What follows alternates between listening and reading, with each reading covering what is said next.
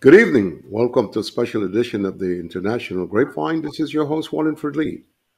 Tonight on the Grapevine, we want to put the spotlight on Lehman Center of Performing Arts. We've been there a couple of times to do various interviews with the executive director, and we've worked with her in the past. We want to take this opportunity to talk a little bit about the center. As everyone knows, because of the COVID-19, a lot of places was closed, and Lehman Center was one. Well, now they have opened up back again. So for us, it's a big welcome. Lehman Center has been a real great institution, not only in the Bronx, but bringing artists from all over the place.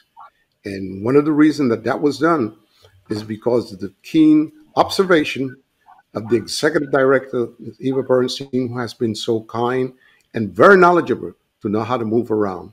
She brought a lot of great artists there, and we're going to have the opportunity today on the Grapevine to speak to her in terms of what happened when it was closed, how long it took to open, and it shows them that are forthcoming, which are going to be very excited. So it's given us a great deal of pleasure and, of course, satisfaction to have her on our program. Eva, welcome to our program. It's great to see you again. Yes, wonderful to see you as well. I love that painting in the background. Beautiful. Thank you. That was to get your attention. It's beautiful. I wish I had it in my condo. Maybe we might arrange that. You never can tell. All I have is little flowers. Oh, flowers is beautiful, though. We wanted to talk a little bit because we know the center was closed for a while and how much it affected the Bronx because you put on such a great shows all the time. Can you tell us how long the center was closed? Well, let's back up a little bit. In the Sure. fall of the COVID year, we had a big reopening of the center because we spent over $15 million to upgrade the seats. We put brand new seats. We put a beautiful new lobby, new bathrooms. So we spent a lot of money making the center truly beautiful and updated. And then that was the fall. And then March, as you know, all the venues closed. It's funny because we had Group Nietzsche on March 7th, and Great it group. was a full house, and nobody knew at that time that there was like virus going around. It was just the beginning of the awareness in the country. So when I look back, it really scares me that we had like over 2,000 people in the concert hall in March. And then, of course, big announcement, everything closed. So my colleagues and I, being an administrator of an arts facility, you have to be connected with other people, people such as you, my colleagues. So we, of course, went on Zooms and formed coalitions. And one of these coalitions was a group called NIVA, N-I-V-A. And it was an association of all the performing arts centers across the country. And it was a fantastic group because these were my colleagues from different parts of the country, including Manhattan, of course, Lincoln Center was part of it, Carnegie Hall, and numerous other centers, Apollo Theater, etc. And we started talking, what is our future? Because, we immediately went to Zoom, but everybody got tired of sitting at the computer watching events. We were craving live events. And of course, most of us, majority of us, lost all the funding. So in case of Lehman Center, we lost 90% of earned income. So we formed a coalition, and fortunately, one senator who was instrumental in assisting us was Senator Schumer. He was really a fantastic godfather to our organization. He persuaded the Senate to come up with a grant called SVOG, Save the Stages, basically, in all of the country. It was a federal grant. And it was a difficult grant because it was new one. So everybody had to learn, how to do it. And it required a lot of paperwork, a lot of documents. But I must tell you, we are one of the very few centers across the country that got selected to receive this grant. Without this grant, it would be impossible to reopen the center. Wow. Because, when you're opening the center, you need your marketing, you need to have money to print brochures, you need to put down payment on all the performance fees. I mean, you're talking hundreds and thousands of dollars to open a center. And we've lost everything. We've lost we lost every penny we had. So I must say that Senator Schumer was our angel in this case. I must agree that the grant was a real savior for Lehman Center. It came in at the right moment. If not, it could have really just destroy everything. No question about it. Exactly. And, so we reopened, and we are the only CUNY, we were part of CUNY, which is City University of New York. We are the only performing arts center that is reopened right now within the CUNY system. Wow. Well, it's good to be open because I know it was closed for a very long time. Yeah, it's great that it's open because it was closed for a long time. I think the last act that you had there before it was closed was Grupo Nietzsche. In my memory, March 7th. Yeah, okay. That was the last act. So we were closed for 18 months or more. That's a long time for people to remember the center. Even people kind of got into their own way. Sitting at home, watching everything on screen. And we were dreaming that we will be able to bring all the audiences back to that magical, setting where people can socialize, when people can say hello to each other, and see live performance.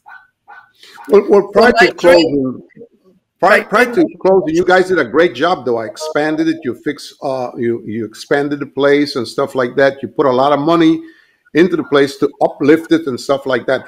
How many seats do you have in Lehman Center right now in terms for the public to sit and watch your show? Exactly, precisely 2176. Okay. Because we took some seats to add seats for, we had to be ADA compliant, so we had to add some seats for wheelchairs and things like that. So we were 2,300, and we're down to 2176 seats and counting. It's a lot.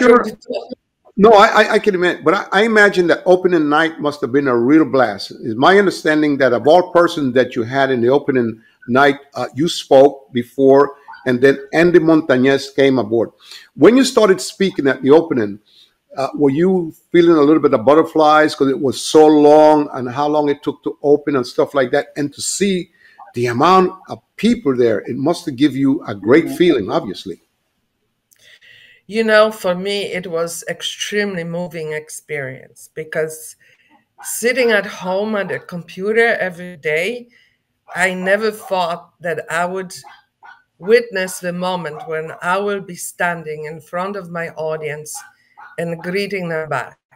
So for me, it was like a dream came true. and such a moving experience to greet my audience. And my audience is, in the Bronx, we are like family. Yes. We all very much supporting the artists that we bring in, and we love to socialize during the intermission and after and before. I love to talk to my patrons. I'm a very hands-on executive director. And that's a good thing. Yeah, I love to say hi to everybody. I treat them like my family almost. It's my performing arts family. And it was fantastic. It was really fantastic. And people were so well behaved because we had to put all those mandates, Sure. ac- The vaccination according to mandate. vaccination mandates. So my college was very nervous that people won't behave and will take the masks off and they will object, to being checked for vaccinations. Mhm. But I told my college, my audience will do whatever it takes, to see live performances. They're very dedicated to their artists. And we had no incidences whatsoever. Everybody behaved perfectly. That's great stuff. Everybody That's great stuff. was, Especially that's great because it seemed that they came yeah. to enjoy the music, to have that feeling that the Lehman Center of Performing Arts have always given them, and the type of act that they brought. How was it when Andy Montañez came out? Well, it was fantastic because, Andy is up there. I mean, he's one of the oldest salseros alive. Yes. And this is like always amazing to me. I mean, I'm getting up with age, but these people are like really up in age and they're performing, they're vibrant. I mean, they're dancing, they're jumping. It's in their genes or something because they come alive in front of the audience. And of course, Well, he's a that legend. salsa music get the best of them. The salsa music kind of get them moving and stuff like that, and seeing My and act like Andy goodness. Montañez. I know. Look at Eddie Palmieri, the same. Wow. You know, these old salseros are unbelievable. I can't. Well, I remember BB King. Also he came to Mhm. Lehman Yes. and another genius. So these old timers really, are dedicated to the last breath. You know what I'm saying? They're As a matter so of fact, the last amazing. interview that we did with you, BB King came the week after, and he Yeah, packed the place, and he brought his famous guitar Lucille, and he was I good, know. He especially was when he sung that fantastic. song "The Thrill Is Gone." I mean, the public just went wild when BB King did I that. know. But getting back to Andy Montañez, he started with Gran Combo many years ago in Puerto Rico, and then Right. he went out on his own, and he really have done well for himself. Done very very well. Who else was on the card along with Andy? Well, I don't remember really because I'm moving Yeah, on, but you probably yeah. remember more than I do because I was so overwhelmed with passion and joy. I was paying attention to Andy because Andy is my big hero. But I'm sure there were like fantastic groups and dances and all around Andy because we always have to have a great opening act for our headliners. But honestly, I'm sorry, I can't remember who the headliners were because I was focused on Andy so much. Andy and Yeah, I I go think way back. I think We go Padilla way was on back. and someone else because two of my Yeah. cousins went, and they told me the flavor in the center, it was booming. I mean, just like you said, well behaved, but they had a great time with the music, great Yeah. salsa that went back way back, Right. and some of the new stuff that Andy had and stuff like that. That's great. I mean, the place came alive. It really truly came alive, and that's a big Really, and plus for the. we a little bit overdid it because we did like 5 performances in October. We one next right after another. We had Tito Nieves, we had a bunch of other concerts going on, so it was like a very very busy time. And we continuing. We're going to bring Jose Feliciano November And El Torito too. 27. Yeah, and El Torito, who's a big star. And then we're bringing some Christmas styled, Latino styled concerts as well. And then in the new season, we do a lot of cultural events. I want to bring attention to something. This year, we were fortunate that the Westchester Ballet came to us, because Mm. they were looking for a new venue. And they're going to be on So, too. right, this is going to be our first collaboration with Westchester Ballet. And I'm like keeping my fingers crossed that they're going to be in residence at Lehman Center. Because as you know, Lehman Center is not very far from Westchester, No, not at all. Not at all. very close. And once the audience from Westchester discovers Lehman Center, they're going to become regulars, because it's such a fantastic center. Nobody really knows about it. You and I have to talk about it to bring attention to it, in the media. But it's still the best kept secret. It's a beautiful center, and they're doing Nutcracker performance, which was extremely brave of their president and their board, because as you know, we are in the middle of pandemic. Yes. So I was talking to the president of the Westchester Ballet. Are we going to be brave enough to do? Because you're looking at 100 children participating. Yes. Yes. Yes. There's a large amount of people. And not only that, they're going to get great exposure thanks to Lehman Center. Because, I mean, most of the stuff they do is in Westchester. And by coming down to the Bronx, hey, that's great exposure because Lehman Center for Performing Arts has a great record. And people like to go to the shows that you put on, so they're going to get Right. great exposure there. Yeah, we did the Nutcracker by the Moscow Ballet, National Ballet of Hmm. Russia. But I thought this would be best to showcase a local company, put my effort into giving an opportunity to such a fantastic company nearby. So I'm very excited about this performance. And, the tickets are very reasonable. And it's a beautiful performance. I mean, they put so much effort into it. They rehearse. The children are going crazy. They're so excited that they can be in front of live audience. The parents, it's a huge machinery to put It's a going to be a ballet great like exposure for them. that, It's going and to a be great excellent exposure. So exposure for them and a great opportunity that you're giving them for that exposure too. That goes without saying, no question about it. Yeah. yeah, Well, one of the so things that I I'm always really love, what I always love is the mixture, how you mix the performance. You bring in soul, you bring in salsa, and now I see that you bring in a lot of merengue. Like I think El Torito is going to be on, if my memory serves me right. Feliciano is November going to be 20. on November 27th, and El Torito is going to be on the 20th. He comes from a great a musical background. He used to be with a great band named Toro Band in the Dominican Republic, and he left them and went out on his own. Not only does he sing merengue, but he's a great bachatero and a great, great, fantastic singer. I can assure you, the 20th, you're going to have a large audience because El Torito, he has a tremendous following, and he will boogie, as they say in the Bronx. He's a good one. He's a good one. That's a good one that you bring. Well, we You had know, El Torito before, and he is fantastic. I mean, the audience goes wild. They have such a good time. They're dancing in their seats and they're singing with him. It's another one of those performers that is well known and has been around the block. You know what I'm saying?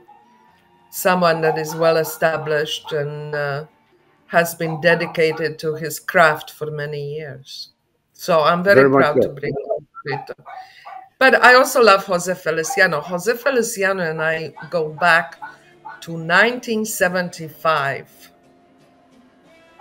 Wow, My wow. first job, my first job straight out of school, well, kindergarten, wa- was to run a performing arts center in Canada. Okay, I was very young and I went to it was like a big concert hall like Lehman. And I went to the president of the college because that concert hall was mainly used for basketball games. And I thought it was such a waste, you know. So I went to the president of the college and I said, I'm going to start a performing arts series at this concert hall. And my president of the college said, okay, just don't come for any money from me because I have none. So, so if you could make it famous and you could make it on your own, go for it. So I brought Jose Feliciano for the first time to Canada, to that concert hall.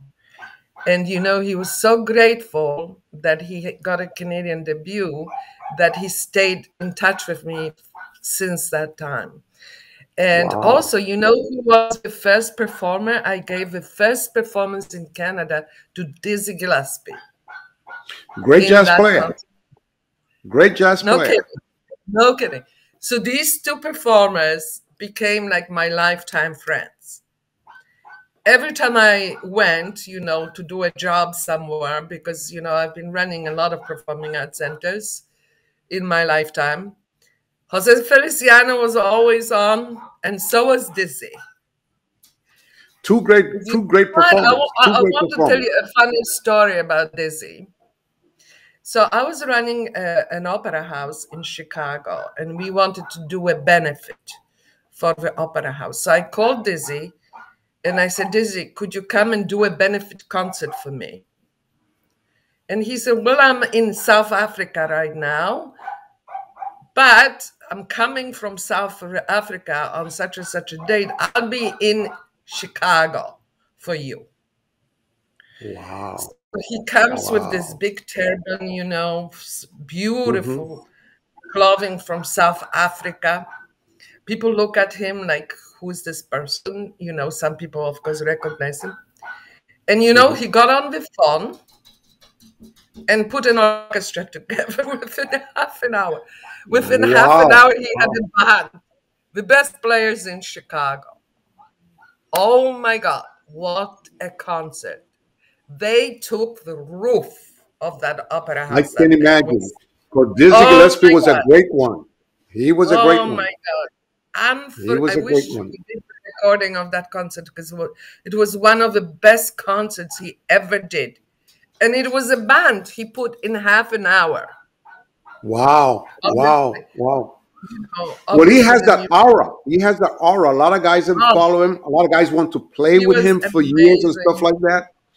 No, no, he Yeah. was a good one. He was a good one. And the other good one that you So, mentioned is Jose Feliciano. I had the yeah, opportunity to work with him when he went to Banco Popular for a couple of concerts and stuff like that. As a matter of fact, in December, the bank always used him. Great guy, tremendous musician. Once he grabbed that guitar and get going, very amazing. And I think you're going to have him on the 27th of November, if my memory serves. right. That's going to be something. That will be Right. something, you know. Celebrating holidays, you know, we're killing two birds with one stone. Thanksgiving and Christmas It's coming right up. there. Then right after that, you're going to But have the parranda navideña. That will be something also.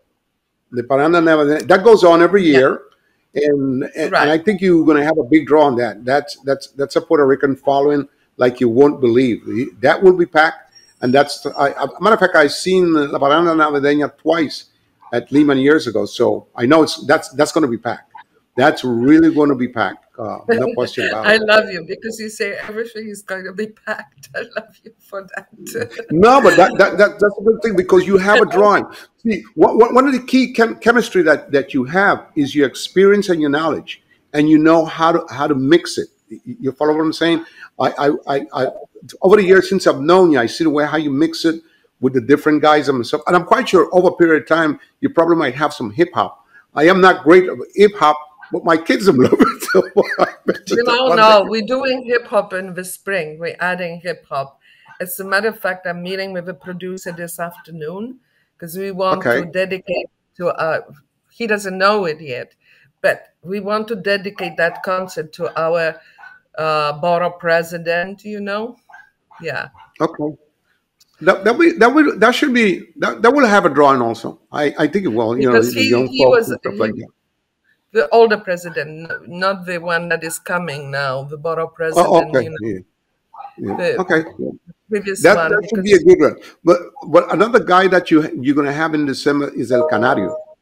I think El yeah, Canario is going to be there also. He has a good track record also. He's been around for a long time. Very, very good singer. Very stylish. Very smooth. Great dance also. Having him on board will do a lot also for the center because he has a large following and he's a good one. yeah. He's a good one I also. love the way Yeah. he whistles. Did you hear him whistle? He's Yes. amazing. Yeah, that's why they call him El Canario. That's a bird in I don't, Spanish. I don't So know he how he imitates does that that. bird. That's why they call him El Canario. He's he's very famous for whistling Yes. tunes. I mean, he's very talented guy and very charming. He's very approachable, and loves the audience. I Yeah. would call him, I had the opportunity to meet him many years ago. Very nice guy, very respectful. I met him right after Celia Cruz died, and he was very hurt because, as a matter of fact, both of them lived out in Jersey, and at that time he was going through a very painful situation. But great guy, very humble, great singer. And once he get into that type of thing, then he can draw an audience. He's a good one. he's He's a good one. unstoppable. He's such a showman. He's unbelievable showman. He's like the Rat Pack of Puerto Rico.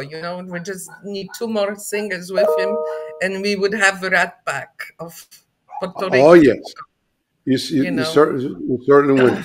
But is there a lot more Dominican salsa and merengue guys that are you going to be bringing, or that's down the road next year? we're trying to mix them because my philosophy is to provide entertainment, for our audience. So Yes. our audience is Puerto Rican, Dominican, and the rest of it is every nationality you can think of. So I'm bringing the Polish Symphony Orchestra. I'm bringing Mm. Irish dance company. I'm trying to like cover. I'm bringing Japanese drummers. I'm bringing tribute to Prince. I'm bringing a lot of variety. I try to add variety to cover as many different diverse audiences that we have in the Bronx. So Of you course, intend the to do a ballet tribute school. about Prince also? You intend to do a tribute on Prince?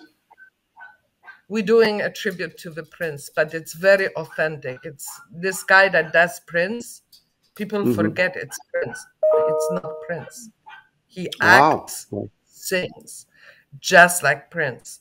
We had him Wow. before, and the audience went wild. They were asking, "When are you bringing him back?" We did a tribute to Michael Jackson many years ago, and we also picked like the best tribute because there were little girls running, "Oh, Michael, Michael, Michael." They believed this was Michael Jackson. It was like scary, They because he looked just like him. I mean, it was unreal. So this guy looks and acts like Prince. He's such a close double to him. It's You going to be know, a great as performance. you mentioned that about Prince and Michael Jackson, it just make my memory run that we have lost a couple of good ones. We have lost Dizzy Gillespie, Michael, Yeah, uh, and also yeah. Prince. But the Baby, memory goes on. What they yeah, left behind in terms of music, their legacy will continue the, forever and ever because they were yeah. good at what they did. No question about it. And, And they and, were and when professional. you do these type of things, it's good for the youngsters. For them to see Yeah. and because they heard their mom and dad playing these records and stuff like that. So that's good stuff. That's very, very, very good stuff. And We're I like it. also That's why when bringing I started the program. Yeah. we're bringing another legend in the spring. We're going to bring Stephanie Mills. Very So good. another Yes. legend. So we're trying to do as much variety as we possibly can to keep it interesting Oh, for our patrons. well, I think you're doing an excellent job. I mean, bringing Stephanie Mills. She used to be on Broadway. Then she became a singer. Before Teddy Pendergrass died, they did a couple of duets. Great singer, great dancer, very talented young lady. Matter of fact, she's a New Yorker. I think, if my memory serves me right, she's from Westchester County. Very, very good to have her aboard. Well, I want to take this opportunity on behalf of the family at Grapevine to wish you great success. and to thank you Thank for giving us the opportunity again to work with you. We love what you do. You're great at what you do. And make no mistake about that. You have put the Lehman Center for the Art on the map. Your creativity and knowledge and know when to mix has made such a great impact in the Bronx and all over New York to those who know Lehman Center. We don't have words to thank you for once again to be a special guest and continue moving on. You're doing a fantastic job and we love working with you. No question about that. Thank you so much. It means so much to me, especially after the pandemic. Means a lot. Thank you. Thank you. But again, because you're skilled, you were able to know where to go to get the funds and to get help. And we got to thank Schumer and also thank you for bringing back the center. No question about it. And we look forward to working with you again down the road. That's for sure. Okay. Thanks Thank again. you so much. And again, this is Wallingford Lee saying good night for the Queen's Grapevine. And we hope to see you next week at the same time and the same place. And I want to thank our special guest for being our guest. And again, thank you so much and good night.